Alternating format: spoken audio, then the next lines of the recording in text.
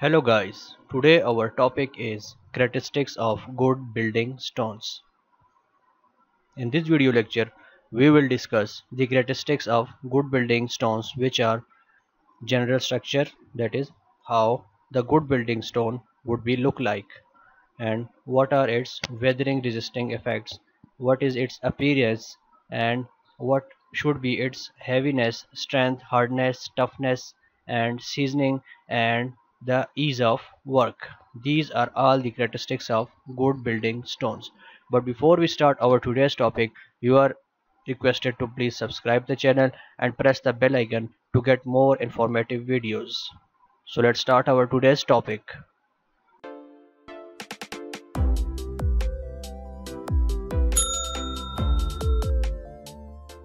These are the characteristics of good building stones, which we are going to discuss in the upcoming slides. First one is appearance. The appearance of good stone should match with the appearance of the building. Lighter shades should be preferred as dark colors are less durable. Good building stone should be uniform in color. It should be free from clay holes, bends, or spots. General structure. It should not give dull appearance. It should be homogeneous and close-grained. Stratification should not be visible to naked eye.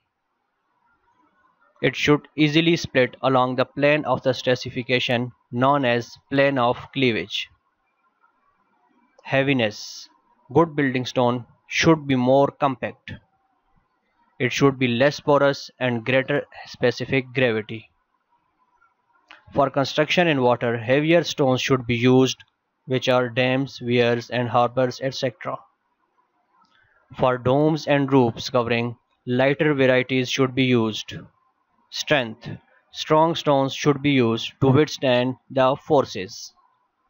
Igneous clays are generally very stronger than sedimentary.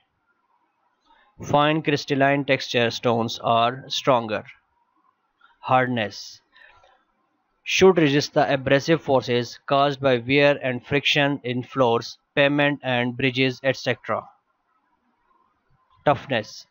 It is the measure of impact that a stone can withstand. Stones subjected to vibrations and moving loads should be tough.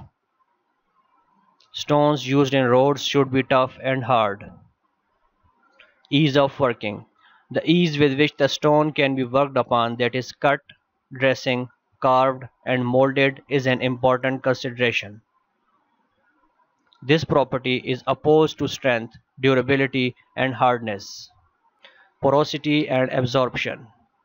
It should be less porous as rainwater seeps into the pores. Reacts with acidic gases and causing them to crumble. In colder regions, the water inside freezes and expands, causes disintegration. Seasoning.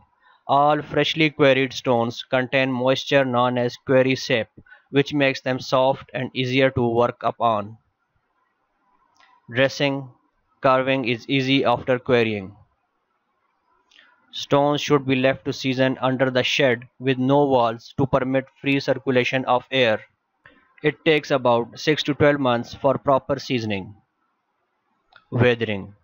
It is the extent to which the face of a stone resists the action of weather.